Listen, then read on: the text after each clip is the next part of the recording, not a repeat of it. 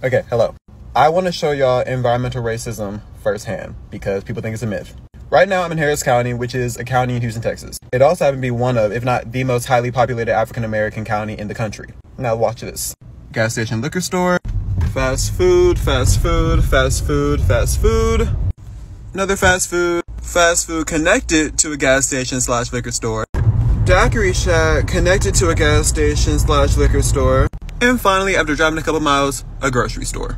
Now we're back in my neck of the woods, about 20-25 minutes away from where we just were, in the suburbs where the main demographic is definitely not people that look like me.